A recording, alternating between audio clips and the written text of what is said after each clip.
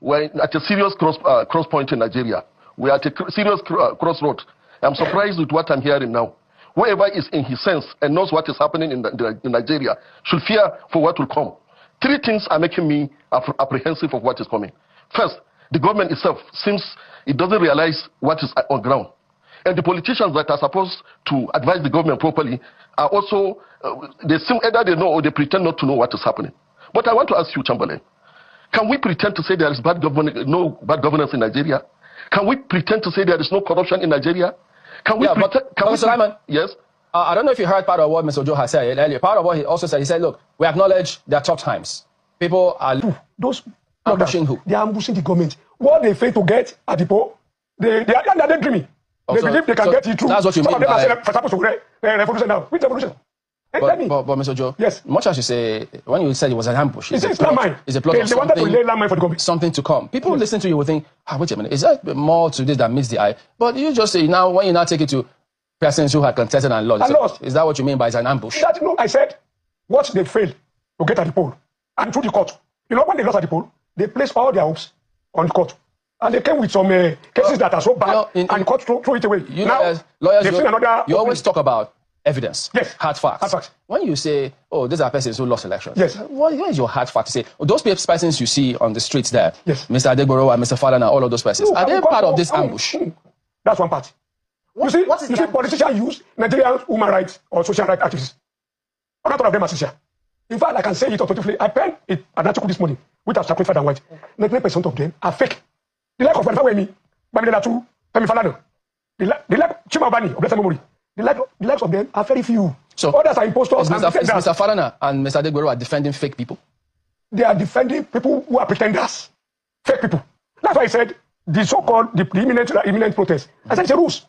It's a small screen. I need to understand. I need to understand. Just help me understand what you mean. When you say ambush, ruse, what's the plot? What's the plan? The plan is to destabilize the government. They've not given up since they lost in court. You know, initially, after the election, they were even saying, no, the election was not declared. They tried. So do you have evidence? Orubebe and how did you come to that conclusion? What's that man? The man from Kanu, from Kogi. How did you come to that conclusion? Do you have any documentation? I talk from an informed opinion. So let's hear the facts. What are the facts that have informed this? That informed this. If you look at all those who have been supporting this, my point. You see the Arab Spring, when it happened, it started in Egypt. And it spread like wildfire all over the Middle East. I'm coming. This one. That was a genuine, spontaneous and instantaneous. But when someone say, we are planning, we meet somewhere, we did it. Protests are not done that way. I am an expert in public protest. I know that you have protested before. No, I've protested before. That was so when you protest, last time I stopped, let's talk about the Ebony of Riot. It was the structural adjustment program riot. Okay, so you protested during those riots. Tell us about that. What made you come out to protest? I was a young student then. I was in Jambite in my first year at University of Lagos. And we were led by the nose by our SUG president then, Philip Manado Dutimi in Unilag. You were the same. They said they've seen Ebony Babangida, something in Paris. He owned this. Tasolari too. And I believe in Tasolari. Because of him, I joined the fray. Believe me. Later we got to know that there was something like that in Ebony. And when they asked Tasolari, they said, Mr. Tasolari, this is Ebony magazine of so today, which you have to say, show us where was that article? He couldn't see anything. My mentor. Didn't Mr. Philip plan it? But Mr. Philip planned it. Mr. Philip, he planned it. Yes, he led us by the nose because we were gullible. But he planned. And that's what these people are doing too. For those who are gullible. I'm not gullible. My eyes are open. I'm an adult now. Okay. I'm 55 years old. Do you think that we need to end bad governance in Nigeria? Do you agree with that? I agree. I've always said it. I do not. You can hear it. Okay. So if you agree with that, hold on. Yes. If you agree that there is bad governance in the country, yes, don't you think that there will be people, genuine people, who want to speak up about this bad governance? Do you think that they should be allowed the space to ventilate? I've written articles. Do you think that people who believe that they are victims of bad governance should be given the space to ventilate? Yes, very well. And let me tell you how to do it. Not by causing unrest or going on frivolous and senseless protests. Look, all of us are guilty. Julius Caesar, William Shakespeare, Julius Caesar said, the fault they have with us is not in our stars, but in ourselves, or where the underline is. Did you join politics? Did I join? People who are there are bad, majority of them are bad people. People who don't know their right from the left, their left and from the right. They're politicians. But all of us who are professionals should join politics so that we become professional in politics. After I give you an example, when I was commissioner, I was appointed by Senator Abiola Ajimobi. And when the election was coming, he said, I don't want any technocrat. Ojo, and all of you, Ojo, sack, who is now the chair of FRS. Nobody's calling himself technocrat. I want to make politician of you. Go out to your ward, to your local government, go and join politics. And the day I went there, to my local government, they were happy to see me. They introduced the secretary to me. They said, the chairman, the vice chairman, And they said this is legal advisor. I look at him and I said, Baraluku, they call this legal advisor. I said, Baraluku, not who's that. And they said those who have listened them. That's in the Southeast local government.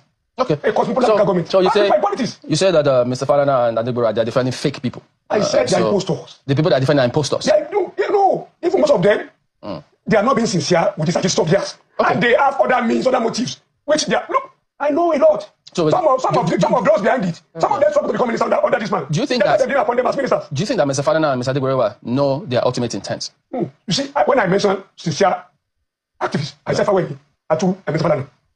But he's allowed to. I did not add. Don't add them for me. No, but he's defending the protesters now. He was in that meeting with the IG yesterday. Let me tell you problem with Mr. Falana.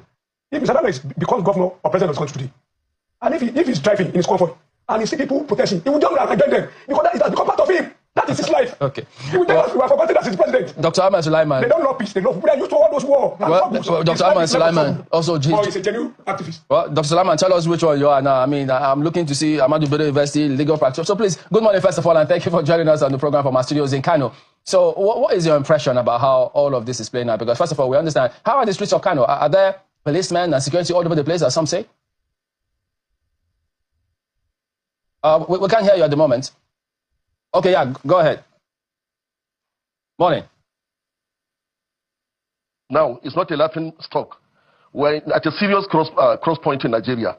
We're at a serious crossroad. I'm surprised with what I'm hearing now. Whoever is in his sense and knows what is happening in Nigeria should fear for what will come. Three things are making me apprehensive of what is coming. First, the government itself, since it doesn't realize what is on ground.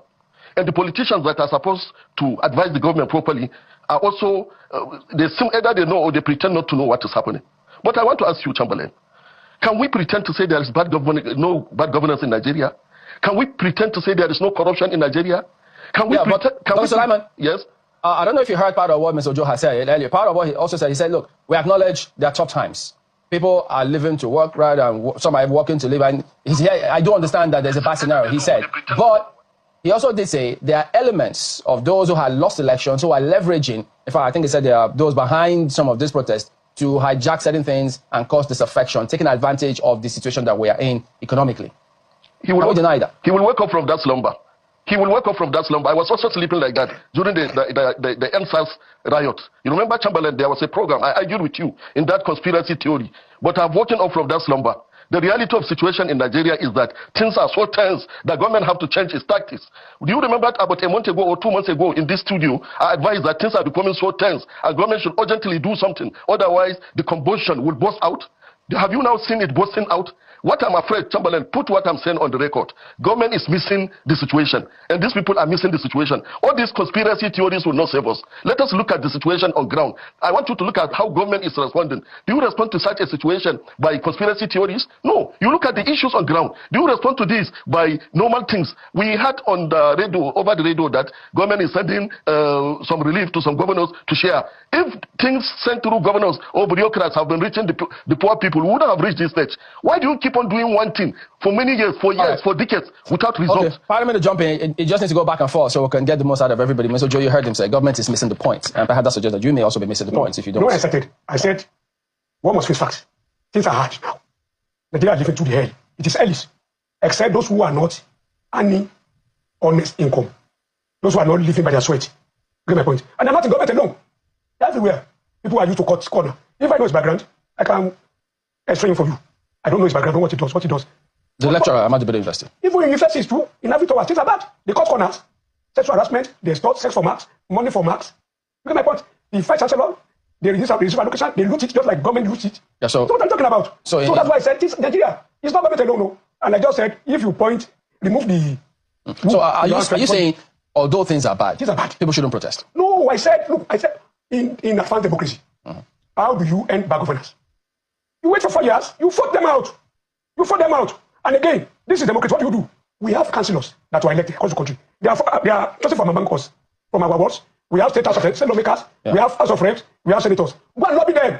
In advanced democracy. People, yes, yeah. They protest. There was a protest in Leeds a few days ago. There's protest in the United States. There's protest in France. There's protest around the world. Young people around the world. They are not this type of orchestrated protest. They are orchestrated protest. They are doing rehearsal. As if they want to have Nollywood. You know, we see what they've been doing rehearsal. All of them. But should be genuine, spontaneous, and real. So does that then mean that The protest that former President Buhari yes. participated in? With the current president? Yes. Yes. Was it fake? Why they're not real? They was fake. With that, and you know that Buhari rode into power on the basis of that protest. That gave visibility. Because before that time, nobody would thought Buhari with a poll. So now you're saying what goes around comes around? Yes, I agree with you. Ayo. That's for you, Dr. Sulaiman. Hello? Yes, go ahead. I can hear you. Yeah, thank you very much. This answered the question he raised before. The structures we have are not working. Why are they not working? Because of bad governance. Good governance ought to start from atop downward, but it's not working. And that is why we have good governance really start from the top or from the bottom, Dr. Sulaiman? Should good governance start from the top or start from the local governments? So that is why we said the structure needs to be changed. That is why we said we need to wait and say, how do we change the situation? And this is what these youths are calling for. And that is why I said the federal government is not reading the situation properly. These boys are tired of corruption. These boys are tired of money not reaching its endpoint. These boys are tired of the economic system without being taken by federal government, without thinking of the hard effect of those policies. And these boys have come out to give an ultimatum. Instead of addressing this situation, government is now coming up with conspiracy theories. Government is now coming up with the politicians here, calling everybody fake, and calling everybody names. That is not what the situation called for. The situation called for federal government to sit down and ask itself, what do I need to reverse?